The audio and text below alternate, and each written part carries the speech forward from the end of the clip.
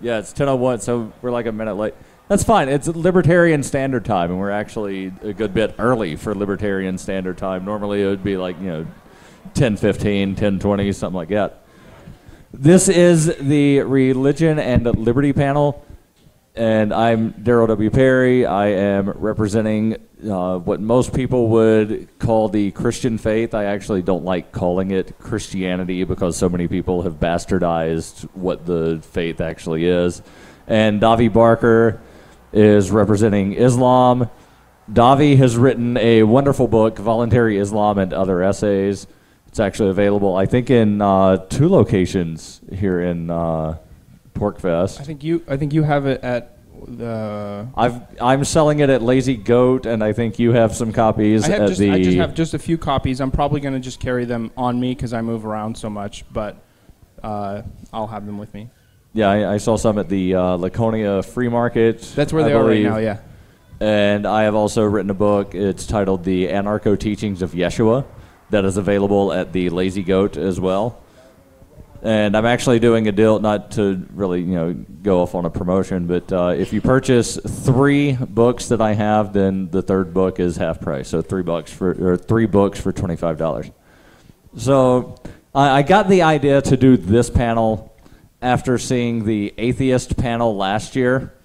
And I was thinking, wait a second, how are they doing a religion panel that's full of atheists? And then I looked in the schedule and saw that it was actually like a pro-atheist panel, and I was like, well, there are a lot of libertarians that have religious beliefs, and they don't really know how to really talk to the people that they go to church with about the ideas of liberty without sounding totally weird and crazy.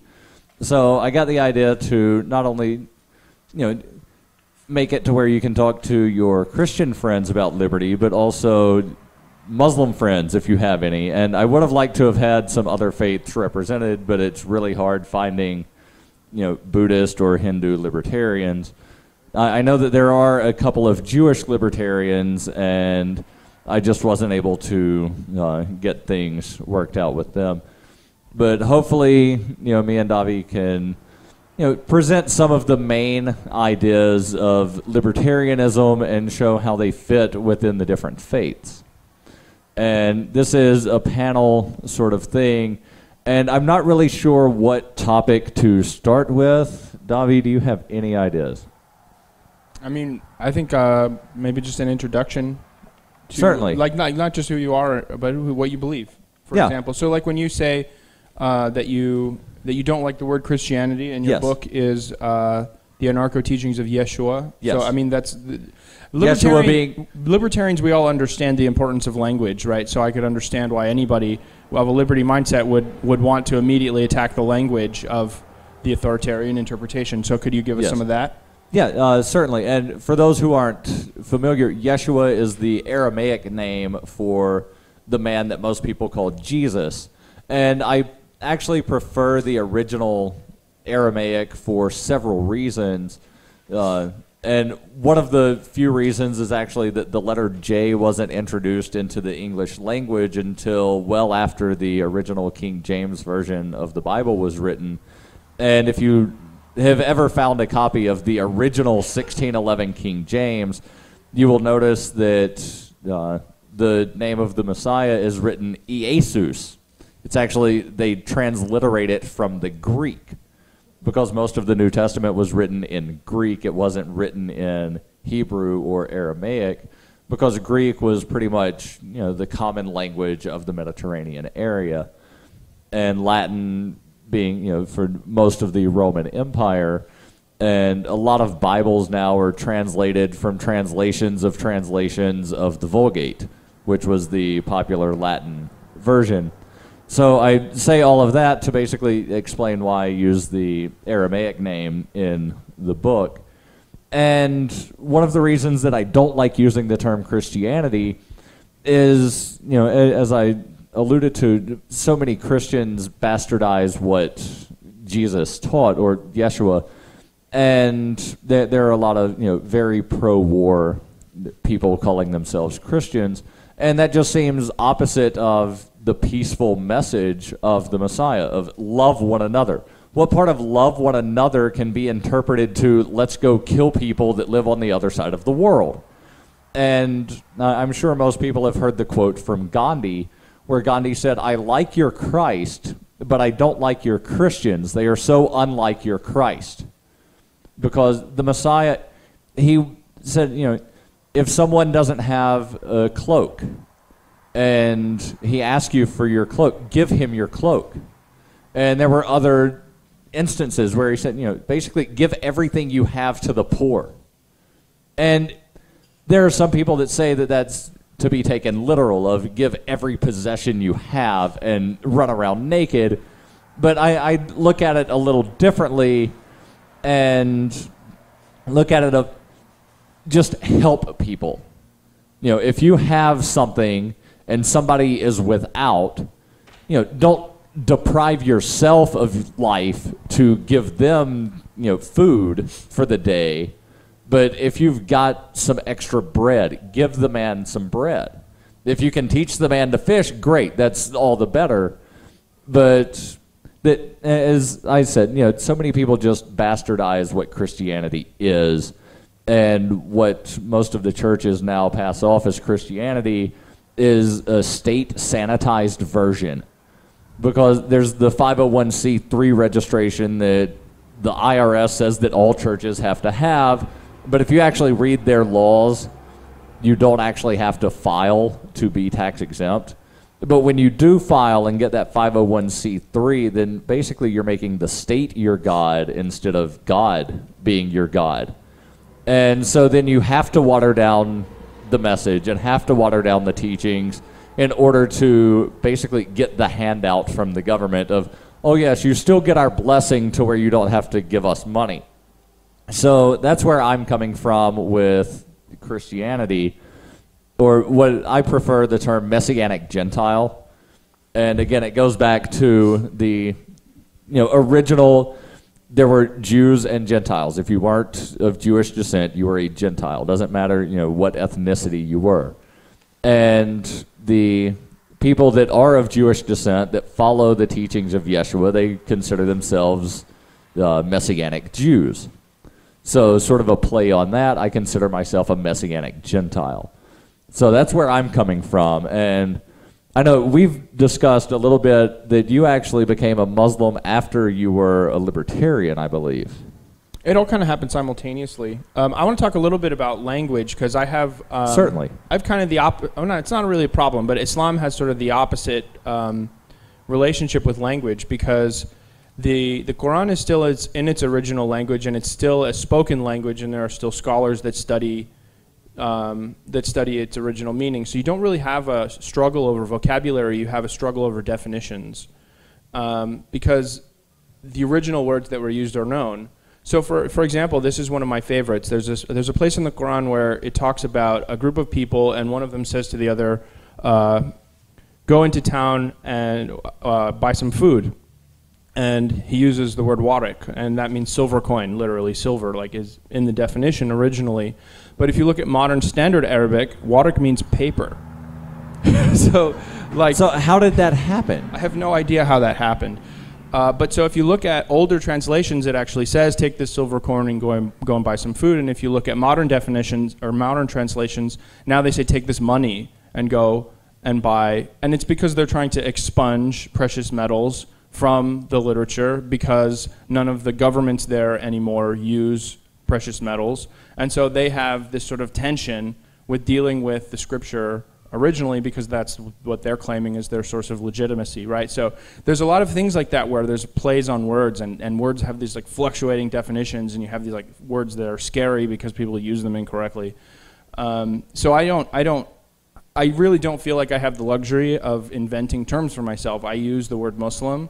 Muslims in like common parlance have all these other like modifiers, like adjectives, like they'll use Salafi or Maliki or Sufi, or and so these all have meanings, but they're not like sectarianism necessarily, because everybody's claiming to be a Muslim. So I choose not to use any of those adjectives and to just say that I'm Muslim, because I'm practicing what I believe to be correct. And if you think that what you are practicing is correct, then you can use whatever adjectives you want if that describes you, but it's just not valuable to me. Okay, so a quick question. You said that some of the different terms to sort of, hyphenate Islam. Most of them are names of people. Sunni Islam and Shia Islam. Right.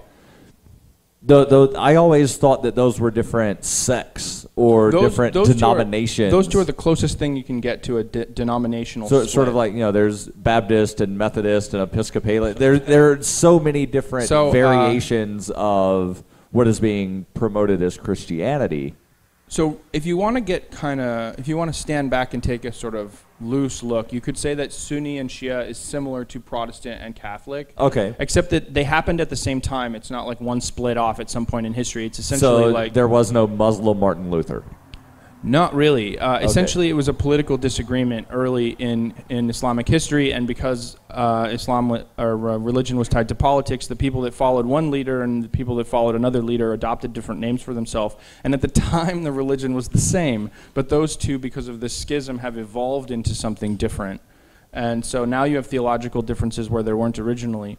But within each of those, there are camps that describe the scholars that you think are correct, because there's this sort of decentralized element of Islamic scholarship all through history. So if you call yourself a Hanafi, that means, well, I'm a Muslim, but I believe that Imam Abu Hanifa was correct on a lot of these things. And there's this sort of concept that you can follow any number of these scholars and it's all considered valid. Okay, then to some extent is sort of the way Christianity is divided up.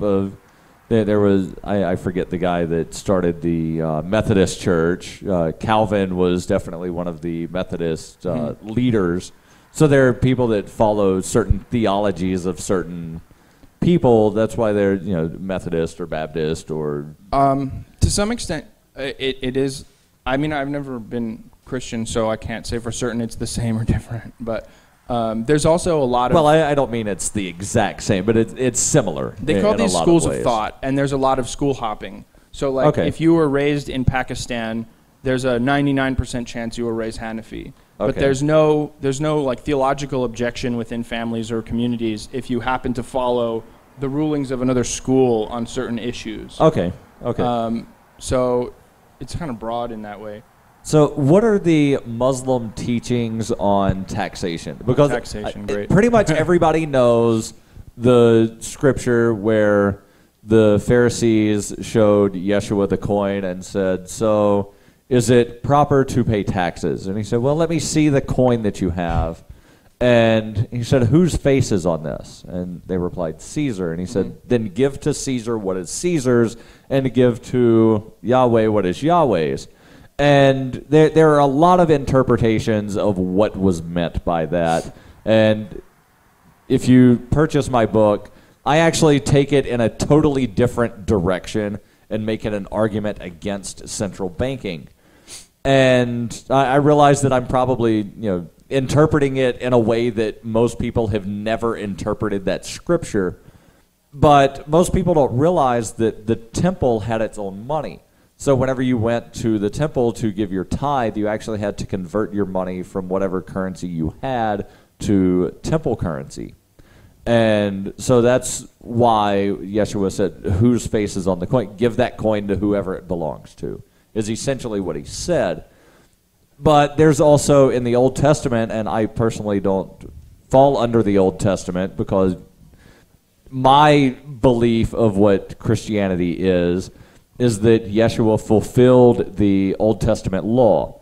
The 613 laws in Leviticus, I don't have to try to follow those. Because there are a lot of really weird things in Leviticus that most people don't realize. That there are a lot of, like the Westboro Baptist types that want to point out, one or two verses that speak ill of homosexuality. But they totally forget the verse that says you are not to ink your body. They forget the verse that says you're not to mix fabrics in your clothing, which means that every 50-50 cotton polyester blend, you're all going to hell if you believe that you must abide by the Levitical law. Sure. You also can't plant two different types of crops in your field. You can't have corn and tomatoes in the field together. That is a sin. You can't eat crawfish. You can't eat lobster. So if you like seafood, definitely do not become Jewish or Muslim.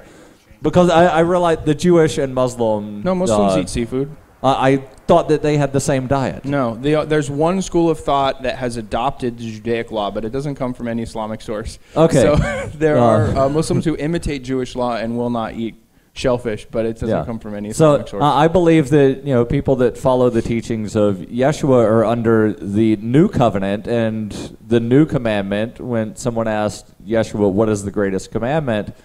He said to love the Lord with all your heart and love your neighbor as yourself. And before Yeshua was crucified, he told his disciples, he said, a new commandment that I give you, that you love one another as I have loved you. So the 613 Levitical laws are basically obsolete unless you are Jewish and you believe that that's the path that you're supposed to live under. So I prefer not to pay taxes. I avoid them at all cost. And I don't believe that I am violating the teachings of Yeshua to give money to whoever's face is on it, because I don't believe that they have the authority over me to say that I owe them 10%. There are a lot of Christians that will then look at the writings of the Apostle Paul and say, well, in Romans it says blah, blah, blah, blah, blah. Well, that's the teachings of Paul. That's not the teachings of Yeshua. And so many Christian churches now are basically, they're Paulian. They're not even Christian. They're teaching the teachings of Paul, not the teachings of the Messiah. So on taxes, I don't think it's wrong or a sin to avoid tax at all. What is the Muslim belief on that? So there's no the Muslim belief. But so let me tell you something economics has taught me about religion, and I think that this applies to all religion. I'm sure many of you are familiar with Keynes and Hayek, right? And that there was this conflict between Keynes and Hayek about the nature of monetary policy and a number of other economic issues. And if you look back at the history, Hayek totally won the debate, right? He won the debates that they were in. He won the awards. His predictions came true while Keynes did not. And yet Keynes is the let's say, dogma of statist economics today. Well, why is that? It's because states will always favor the scholars that legitimize their authority. So coming from a long, scholarly tradition in any religion, you have to look at the history of scholarship with this lens, that throughout the entirety of most religious history, religion and the state was the same thing. And so you have to keep in mind that the interpretations that prevailed did not prevail because they were true. They did not prevail because there was a free market in ideas and they were more correct. They prevailed because, or at least the possibility exists that they prevailed, because the states elected those scholars to be the court scholars to make that the normative practice of the religion. So the normative teaching of Islam, there is a taxation, and I'm going to explain why I think that it's incorrect. So you have a little bit of a different thing than Christianity. In Christianity, you have an empire and you have a rebel, and so you have an example to say that this rebel is objecting to these things about this state. But Muhammad was born in a polycentric tribal anarchy. There was no established state in Mecca at the time. You had tribes, and there were sort of like clan structures and clan hierarchies and leaders, but there was no monopoly in any sense of the word. And Muhammad himself was from the largest tribe in Mecca, which was the Quraysh, and he was there at a time when they were just beginning to impose a tax. They were saying that because they were the biggest tribe and because they had homesteaded the city of Mecca, they could tax all of the people who came through to trade, and Mecca was a trade city. And so part of Muhammad's mission was to abolish that, right? So the only pre-existing example of a tax in his life was something that he rejected and something that there were assassination attempts made on him by them, because he was preaching against their tax and because he was preaching to liberalize the Meccan market again. But because if you ever study polycentric tribal systems, the tendency is with justice to be restorative instead of punitive. And so there are plenty of examples in Muhammad's life where he was called upon as an arbiter and he imposed a financial burden as a punishment for something, as a form of restorative justice. And so those examples have been used by scholars years later to legitimize attacks, if that makes sense. And they'll say that the descendants of those people that he made that ruling on now continue to owe this tax for all time. And that's not something he said, but that's what the court scholars have used to create a legitimate tax, if that makes sense. And I think it's totally false, obviously. So you have a figure who comes into what is essentially an anarchy. He opposes what is the only thing even remotely close to a state, and he does not create a state in his stead. He instead sort of maintains a polycentric nature to the society. So he's not as strong a figure of opposing the state, but the fact that he never establishes it in the first place says that that's not the point. So for people that aren't familiar, can you explain what a polycentric society is? I use the term polycentric tribal anarchy. It's a term that was coined by Spencer McCullen in his book, The Law of Somalia, where he talks about the legal system in Somalia. And the idea is that rather than having a monopoly on law, you have essentially tribes or clans or in many periods in history, they're totally like voluntary associations. Like you can leave one clan and join another. It's not necessarily a bloodline. And they have competing agreements between organizations, and they compete for the consent of the members of their clan. And so I think that it is essentially a proto-version of Molyneux's dispute resolution organization, where you have many competing dispute organizations that compete for the consent of members. And because in those periods of history it made sense for them to be along bloodlines, most of them were, but they don't necessarily have to be. So they call it polycentric because there's no state, there's no monopoly. You have many competing agencies offering dispute resolution services or arbitration or whatever their judges and courts of law think is law. And tribal because it was historically tribal and it was tribal in Muhammad's life. And anarchy because it's an anarchy if there's no state. So, I mean, that's the society that most tribal societies, that's the way most tribal societies were structured, and that was the environment that he was alive in. Okay, and what I would like to do, instead of just talking about what I think people want to hear, what Davi thinks people might want to hear, I definitely want to open it up for questions. There are 2 microphones, 1 on each side. So if anybody has any questions of any kind, feel free to stand up. Make sure you speak directly into the microphone, and we'll answer any questions that you have.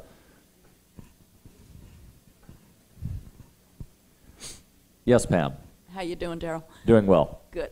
I don't really have a question, but I do have a comment to add to something that you said. Certainly. I'm Roman Catholic. I do go to church all the time, and it's kind of ironic that when you hear the priests talk about the gospel, they put the tax collectors in with the criminals and the sinners and the prostitutes. Yes, and it's just to sort of cut you off for a second, it's very interesting that those are the people that the Messiah chose as his disciples. Basically what was viewed as the worst of the worst. Yes. Because they need to hear the truth the most. Right.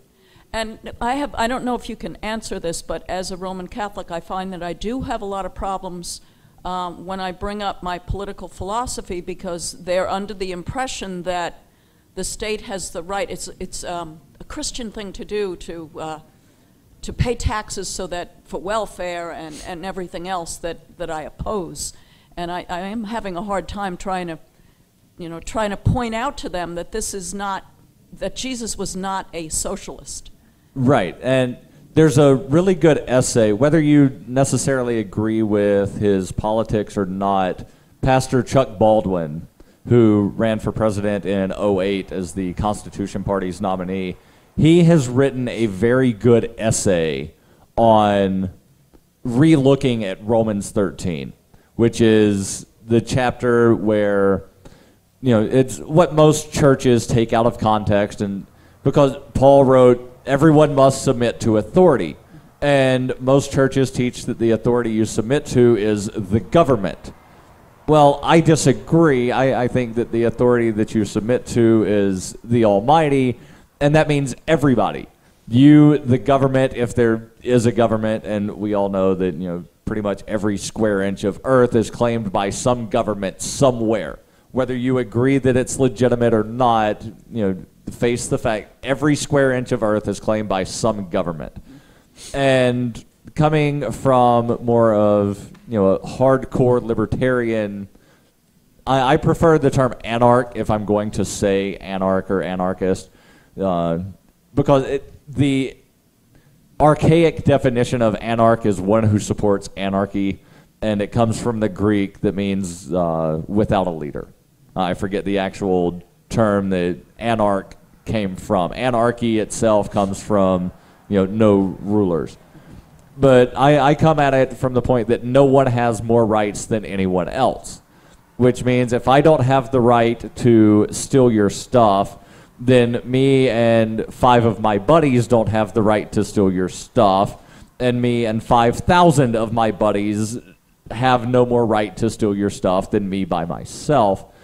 So I look at it, from that perspective. But if you're talking about how to get, say, your priest to understand that, I really hate to refer people to books, but I think The Law by Frederick Bastiat is a very good beginner book for somebody that's already coming from a sort of religious perspective of, I want to do good, because Bastiat came from that same sort of perspective of, he's got the quote that's very famous of, when law and morality contradict, a man is left with, the choice of which does he follow. Does he follow what he knows is right, or what he knows will wind up, possibly costing his life if he doesn't abide by?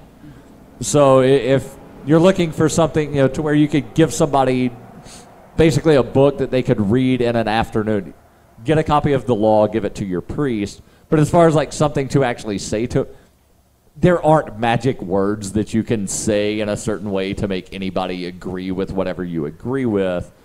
I would just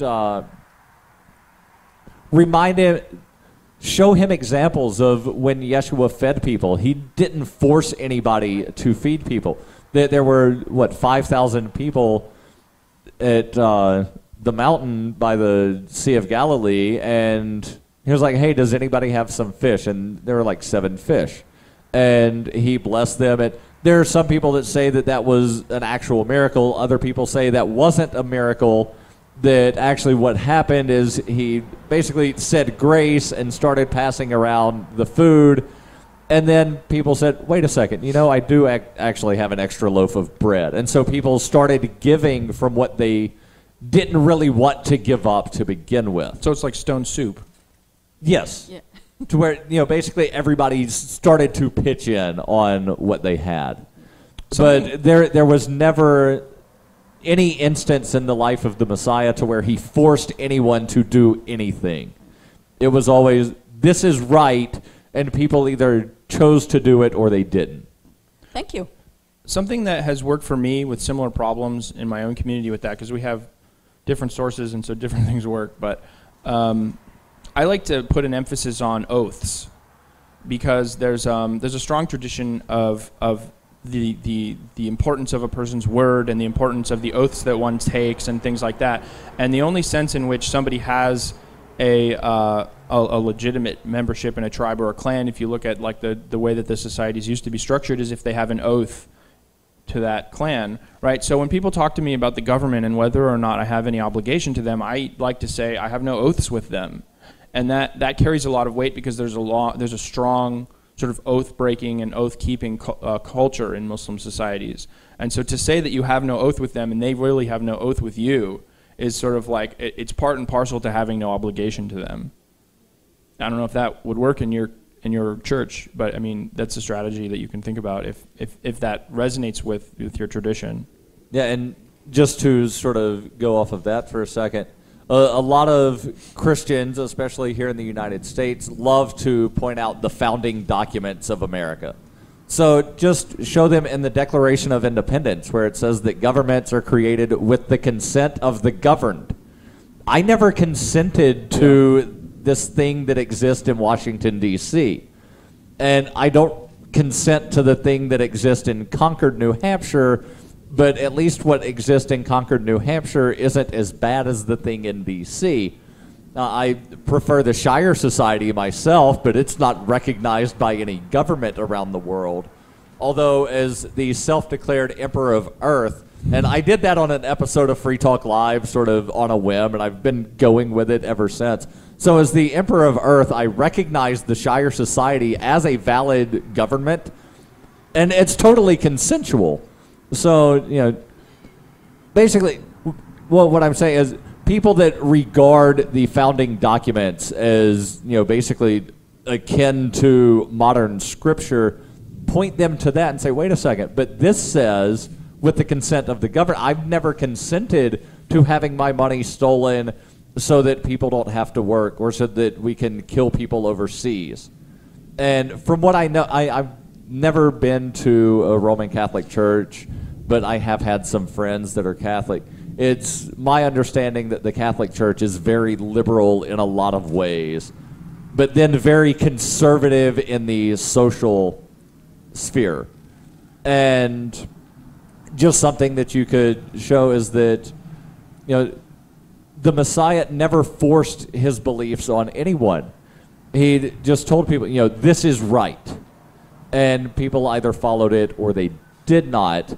And there was never force or coercion at all. There was a lot of that in the Old Testament, but that's been wiped away. Any other question? Looks like we have somebody over here. Speak directly into the mic, please. No problem. So mine was actually, how about that? Mine was actually a follow-up when you're talking about, because I'm not Catholic, but I'm Christian, and a lot of people have the same kind of Caesar to Caesar and good citizen thing. Well, I'm not sure if this is an example that you've encountered, but some people also point to in early church, in like Acts, when the Bible said all things were in common, and basically it was sort of a commune in the sense that, like, around Paul and a lot of other people, I think Peter, and the people would come and bring their what they had, and they would donate land and they donate resources. But the thing that's important about that is that it was voluntary. Yeah, it was totally voluntary. It was even one of the, like, probably the most severe miracles, or detrimental miracles in the New Testament, which was when someone lied about how much portion they pledged to it, wasn't because it was because they lied about it. It wasn't because I don't want to give this up. It was totally voluntary. If they said I don't want to donate any land at all, the church wasn't going to come and get them for it. Right. And in that kind of state, because I've heard some people say, well, Christ almost was a socialist, and it's in that ideal state of, and if you're a Christian, it's in the union of communion with God, and that's the only way that kind of thing can exist, is in a voluntary and non forced down kind of situation. Yes, and there's actually archaeological proof that such communities existed. The Dead Sea Scrolls were discovered in 1949, and archaeologists have done a lot of digging in that area and discovered basically a commune of a group called the Essenes, who were a very distinct sect of Christianity, and they have actually found some of the most accurate reproductions of Old Testament text in these communes because they put them in the clay jars. They were buried in the sand, which preserves text very well, and they actually documented their own life and their own history.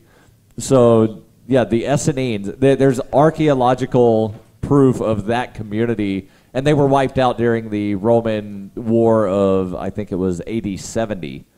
So, yeah, there's proof that, basically Christian communes existed, and again, they were completely voluntary. There was no force. It wasn't one of these, Westboro Baptist sort of brainwash you into the cult sort of thing, or even, what was the one down in Guyana, the Jonestown cult, where they were, basically manipulating Christianity of, where it says love one another, that means that everybody has to have sex with the preacher, and you can't reproduce with anybody else, so that then only the preacher has offspring. Those are definitely bastardizations and manipulations to get people into a commune. It wasn't voluntary. Anything to add to I that, think that it's like Davi? it's practically axiomatic, like that a thing doesn't have any ethical content if it isn't voluntary. Like a lot of these things are about accountability. Like in any religion, it's about which actions you're accountable for, either like earthly or ultimately.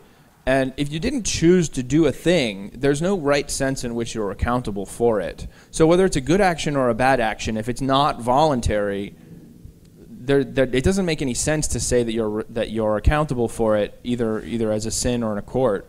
So like if I held a gun to your head and I told you to pray or not to pray, like I can't imagine that. Like it's like we always say God knows our heart, right? So like that has something to do with an internal mechanism that is beyond our outward actions, right? So the reason for that is because God knows our consent. He knows our intention. He knows what we're doing voluntarily. So even if the coercion is invisible, if we're doing something because we're feeling threatened, like it's a different kind of an action than doing the same thing voluntarily. So it doesn't make any sense to say that you have a system of accountability that isn't voluntary. Yes, Roy. I have a resource for this lady's question about something to back you up regarding you don't need to pay your taxes. First, I want to admit that I don't have the courage yet to not pay my taxes. And I'm kind of amazed how strong these statements are that I'm about to reference. But if you go, I have found a lot of wonderful quotes at brainyquotes.com. I love that website. BRAINYQUOTES.com.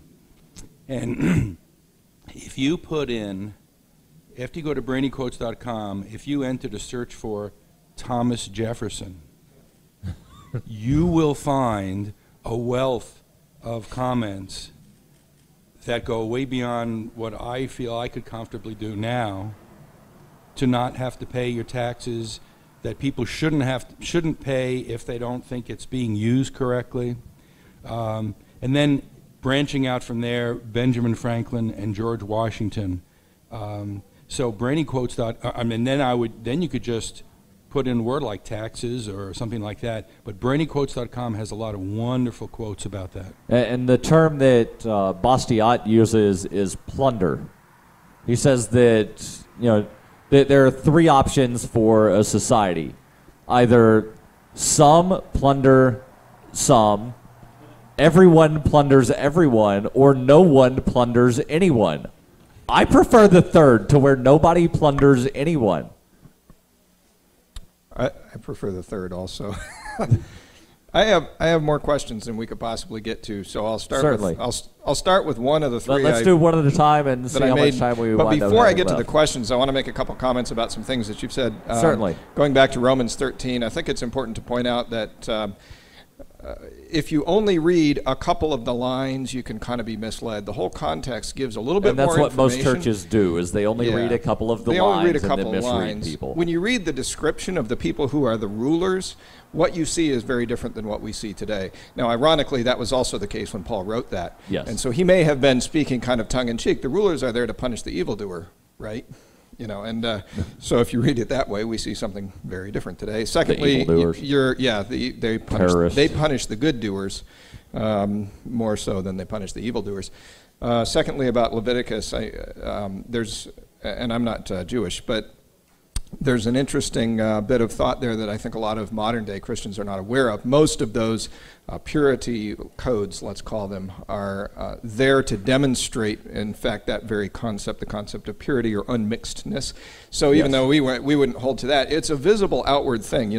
My clothing is one way, my fields are one way, and it's a sign, it's a symbol. I don't think that's a thing for all people for all time. But they had a calling, let's say, to demonstrate that, to show the world in practical ways that we can see that concept of purity as a, let's say, reflection of the nature of God. It was part of the nature of God. More a test of faith. That's right. If you could abide by all 613 laws, and no man could except for the Messiah. Right, and the content of it was it's pure. So not only was there a lot of it, but it many of them related to purity. In other words, we've done it perfectly. That's right. It's showing the standard of perfection, that anything less is not good enough. And before you get to your next point, just something that I find interesting is that the prohibition against eating certain types of seafood and eating swine, there actually are some health reasons to that, because if you don't cook those things properly, then you can get all kinds of bacteria. Yeah. So it's not necessarily, that God thought pigs were evil. It was, there are, some health benefits, because if it's not cooked properly, you might get sick and die, so don't do this. But it was also a test of faith. If you could abide by all of these things, then you proved that you were a good person. And I think there's also some perception of, clean, dirty. Yes. And that's probably a manly perception, but showing that to the rest of the world could be insightful. The first question I really wanted to ask, and Davi, if you'd like to go first, that'd be okay. I've never shied away from controversy. So in the history of both Christianity and Islam, there's a lot of violence. Actually, in Jewish history, if you go far enough back, of course, there's a lot of violence. And there are cases in the Old Testament of God says, go to war with these people, and so they go to war with these people. And there's a mixed record of... Kill everyone in Canaan. Kill everyone in Canaan, right? And there's a mixed record in Jewish history of single out the ones who did good versus just destroy them all, men, women, and children, and leave no survivors. In modern times, we see... different kinds of examples of violence, both amongst Christians and amongst Muslims. But what interests me is, what do the texts say, and what do the, let's say, acceptable interpretations give us with respect to when the use of violence is warranted? So if you'd like to speak to that, I'd like to. Well, I mean, the famous one is kill all the pagans wherever you find them. Right, that's chapter 9, verse 5 of the Quran. And the next verse is, except those with whom you have a peace treaty, or except those with whom ask peace from you, or except those whom have not aggressed against you, for God does not love the aggressors. Which puts a completely different context on this verse. Totally different. So that has been used by both Muslims and non-Muslims to say that the normative practice of Islam is violence against everyone at all times. Because they don't read the next verse. But if you look at, there's a specific historical battle in which that was taking place, where that verse was given, and it was specifically about a particular pagan tribe that had murdered a particular Muslim tribe, and they were sort of like going from Mecca to Medina to seek restitution, and they offered restitution first. Muhammad, when he arrived in Mecca, he offered for them to pay a blood price, or they offered to pay them for the murders instead of having this war. And so he gives them three options. He says that you can either pay the families whom you've murdered, or I can't believe I'm forgetting this. But anyway, the third one is accepting war, and the Quraysh accepted war. But then on top of that, during the war, he says that there's essentially three categories. There are people who are actively aggressing against you, who you can fight, and there are people who are among them who cease aggression, and you can't fight them. In fact, you have to escort them somewhere safe. And there are people who want to remain neutral in the conflict, and you can't fight them. So it isn't even like you're either with us or against us. Like, there's a neutral category explicitly in the text. So I think this is overlooked because people are always looking for justifications to fight, but that's what's written, which makes it easy for me. From the Christian perspective, a lot of people are familiar with Thomas Aquinas, who came up with the just war theory, and Christians that are both pro-war and the people like the Quakers, who are famous for being basically pacifist, they can pull a scripture to support whatever their claim is. And again, it's a lot of times taken out of context, because there's a scripture that says that everyone will turn their swords into plowshares. And then there's another verse that says, if you do not have a sword, go buy one. So that there are, again, conflicting sorts of things if you don't read them in context. And I think historically, there are a lot of examples of Christians who are pacifist. And I'm definitely not a pacifist, but to quote Lee Wrights, I don't believe I have to kill a man to prove it. So I think that there's definitely the conscientious objector that is very strong in Christian history, but there are also a lot of people that basically that are looking for a fight, and they pretty much pull an Abe Lincoln and say, well, God is on our side. Whether you're right or wrong, people like to say God is on our side. And the Crusades, which is vastly overlooked in Christian history, was done by people claiming to be Christians who went and just slaughtered random people. So if you want to look at history to say that Christianity is violent, you can find that history, but it definitely is not in in line with the teachings of the Messiah, and it's not in line with all of the other history of peaceful Christians. Yuri?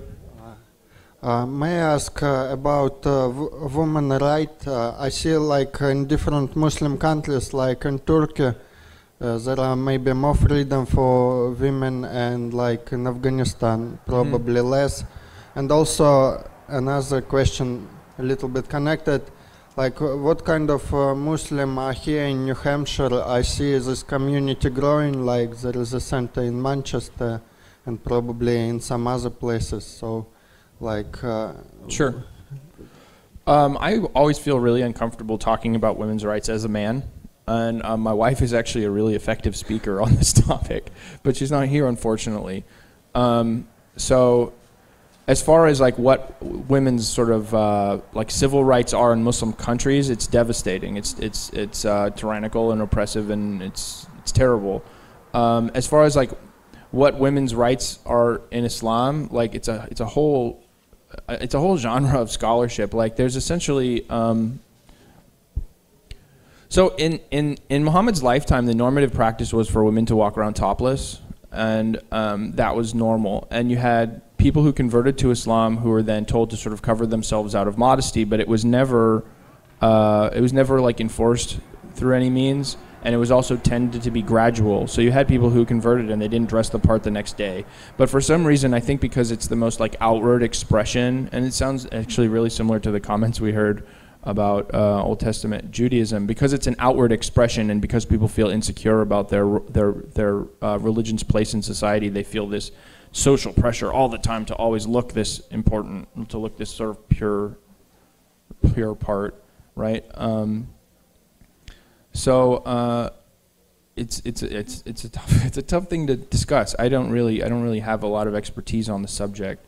I know that my wife wears the hijab, which is the covering of the hair but not the face. But you know, she does it completely on her own. If she decided not to, I wouldn't sweat 2 seconds about it. It's sort of her interpretation, and it's what she's chosen to do, and that's fine with me. There are there's different rulings about the dress code. Why does this always turn into a discussion about dress code? All right, let's think about some other women's rights. Like education, for example. Education, women should absolutely be educated.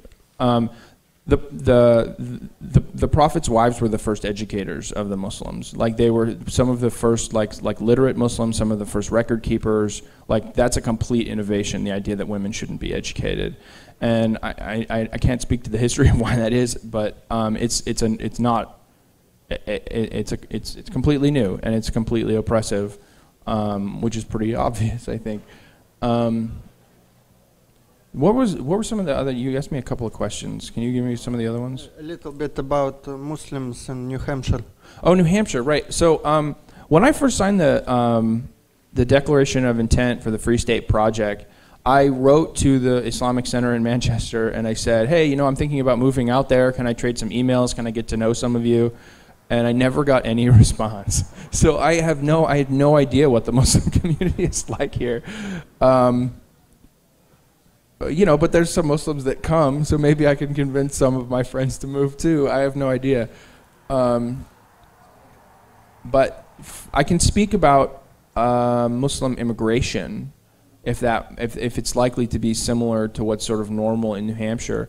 Right now you have a generation of people who are sort of like the older generation is sort of trying to sort of keep this sort of like their traditions, their sort of ethnic and cultural traditions from back home. And so they come here from Pakistan, from India, from Arab countries, from Africa, and they have children here. And they quickly discover that their mosque is no longer ethnically homogenous the way that it is at home, which means that they're now exposed to cultural traditions from Muslims in countries that are practicing completely different than they are. And for a lot of them, this is like, it's not just the culture shock of coming to America and realizing that there's a whole diversity of lifestyles going on that's different, but they're also encountering a whole diversity of Muslim lifestyles that they didn't have at home because things are very homogenous in a lot of these countries. And then they're discovering that their children pick and choose. And their children maybe take some of their cultural traditions, but they also want to marry into other races and other ethnicities and other, and so it has sort of forced them to let go to a large extent, because if you go to some of these, if you go to some places in India or Afghanistan, it matters what village your spouse is from. There's a lot of status tied up into this stuff. Well, and in Afghanistan and India, my understanding is that there's a lot of arranged marriages, so people aren't really picking their spouse. Sure. The family is picking the spouse for them. So this is another kind of funny thing. I am essentially in an arranged marriage. I had a good friend who married this woman, and he and she began going through their list of friends and deciding who they thought would be good together. And they introduced me to my wife. There should be more of that in libertarianism just because there's not a lot of women. So it should be oh, this guy, he's really good. Let's find a woman for him. And be oh, you. And no, I just think that it's one of those interesting things that, there are definitely benefits to. And if done consensually, I definitely not, forcing anyone into arranged marriages. They were totally right, though. This is the thing. They recognize that amongst all of their friends, there are not that many political radicals. There are not that many political activists. There are not that many people who, my wife is a civil rights attorney. So, how cool is that for an activist to have a civil rights attorney who also has spousal privilege? And so that's an arranged marriage, right? It's not like her parents came and picked me out or something like that. But the point is that a suggestion is made, and then we take it upon ourselves to decide whether or not we want to pursue that, right? Yeah. When arranged marriage gets nasty is when it's up to the father and nobody asks the woman's permission, and that's completely outside the Islamic tradition. I think we have time for one more question if anybody has anything. There you go. I was actually kicked out of my church. I get to put that on my rebel resume.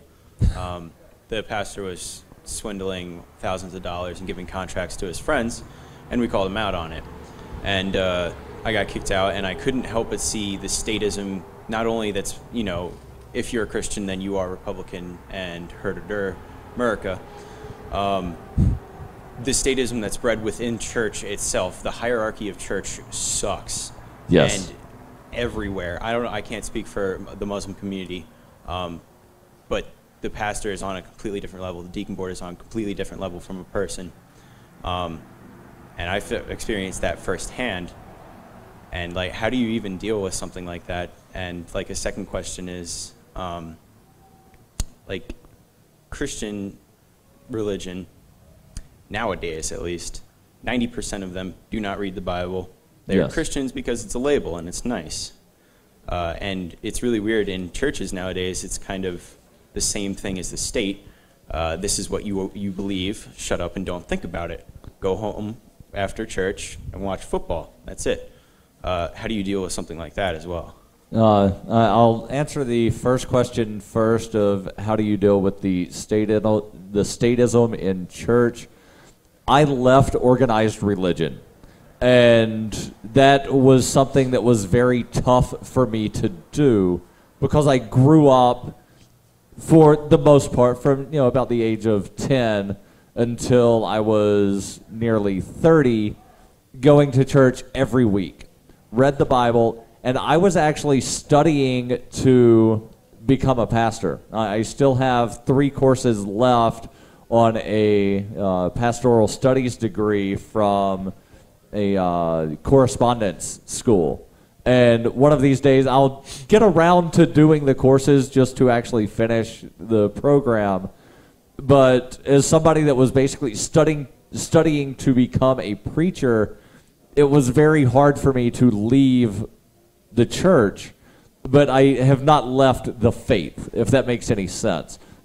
So it was one of those things of after I was studying and had finally read the entire Bible through twice, and having gone to church and then seeing the inner workings, it was one of those things of where I realized that basically the state had become the god of the church, and they were teaching a watered-down version, and church is essentially a business.